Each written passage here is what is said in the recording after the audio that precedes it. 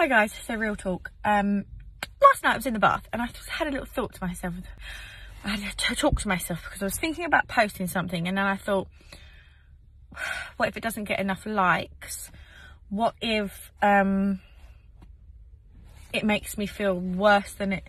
Because like, you get a lot of gratitude out of Instagram. If you post something and you get loads of likes from it, you're like, oh wow, okay, I feel validated, I feel okay, I feel like supported. And then if you post something else that you clearly want to post and it doesn't go your way and people don't like it as much or share it or whatever it is, you think, oh, I'm not relevant. This is a really honest talk, by the way, so don't bash me.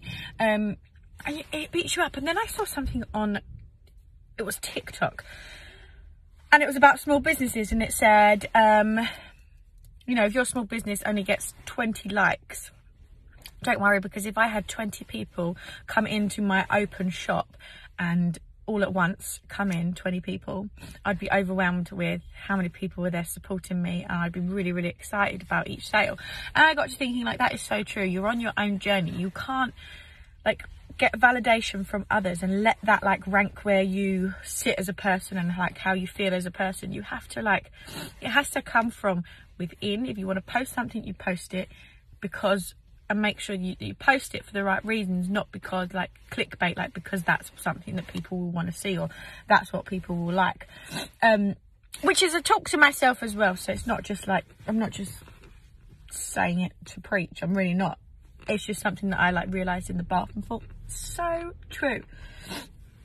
And if you are, like, a business person and you feel, am I posting about my business too much or things like that, like, ain't nobody going to help you or do it for you. You have to do the work yourself. And social media is a really powerful thing.